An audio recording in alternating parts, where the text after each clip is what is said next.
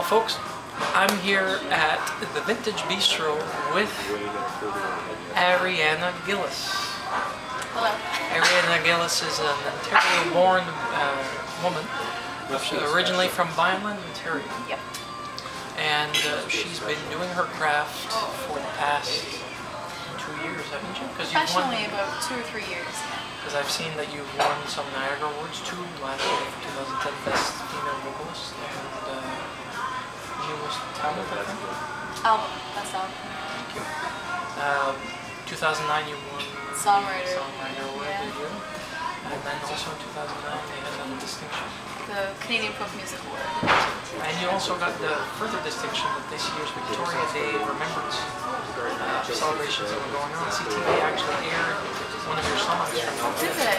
Yeah, they used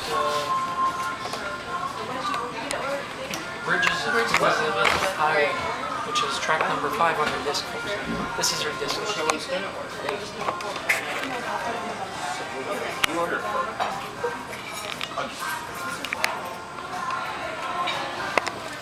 So, Ariana, as I ask all the artists I get the chance to actually sit down and have discussions with, apart from your near-death experience with pneumonia, that been for months, which gave you another zestful.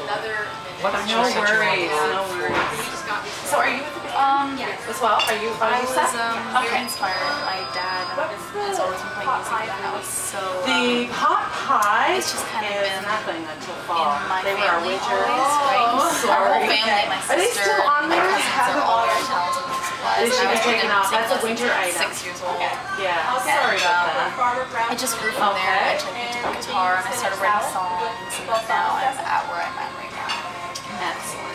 I'm assuming that your whole fan of the Gillis family is entirely music and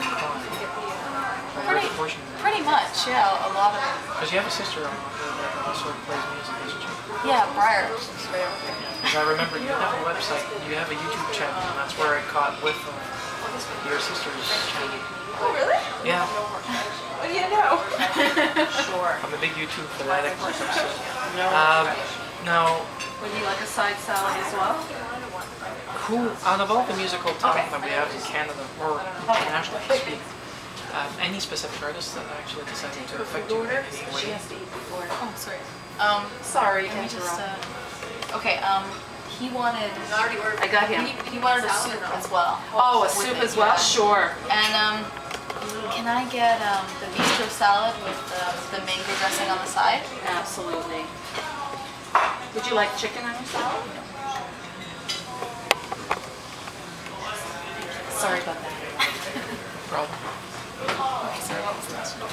Out of all the musical influences that you've listened to since you've been growing up, any particular one that you actually hold to heart in regards to influences or just a very grand liking? Like an artist.